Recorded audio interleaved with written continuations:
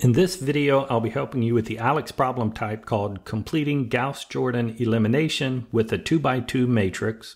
We are given this system of equations to solve, and we have the structure here for how to solve it using matrices and elimination. You can see that the coefficients in front of the x have been moved into the first column. The coefficients in front of y are in the second column, and the constants on the right-hand side are in this third column. And our process for this elimination is going to be to turn this matrix into the identity matrix where we have these ones on the diagonal.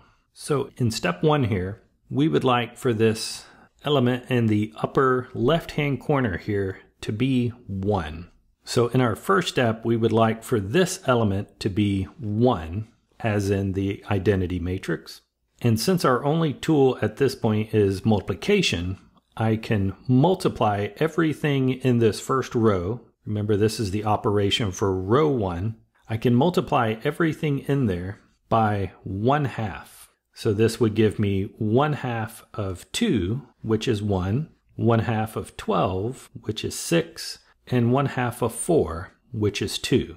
So first step, multiply everything in row 1 by 1/2, and that now gives me the 1 that I wanted in that upper left-hand corner. From here, for step 2, now that we have that 1 in the upper left-hand corner, we're going to use row multiplication and addition to eliminate the first element in the second row, which we want to be 0.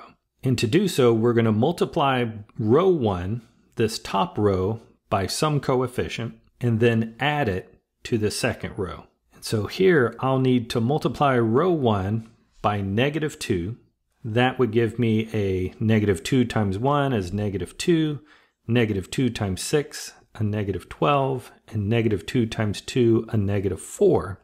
And then we're adding that to the second row. So we're adding -2 and 2 to get 0. Again, that was my goal for this operation all along.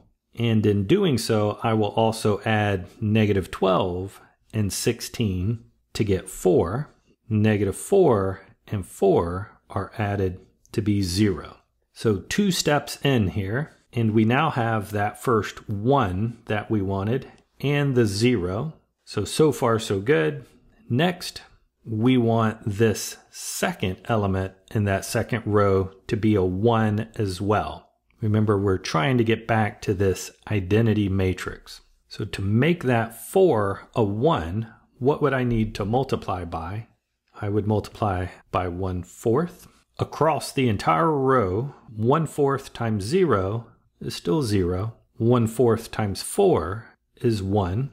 And 1/4 times 0 is 0. Just doing this sort of scalar multiplication, we now have the 1 in the upper left-hand corner, the 1 in the lower right-hand corner, and the 0.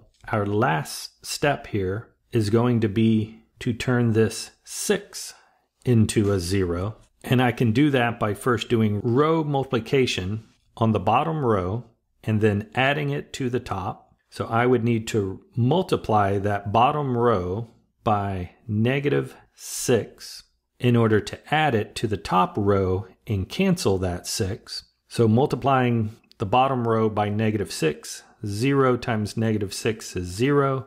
-6 times 1 is -6. -6 times 0 is again 0. Adding this row to the top gives me a 0 plus 1 is 1.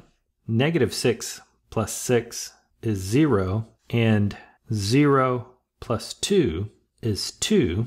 And for that bottom row, we still have the same 0 in that last spot. From here, now that we have the identity matrix on the left-hand side, the first column represented x. And so 1x equals 2, x is 2.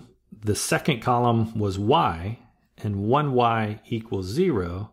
So y equals 0. We've solved the system of equations.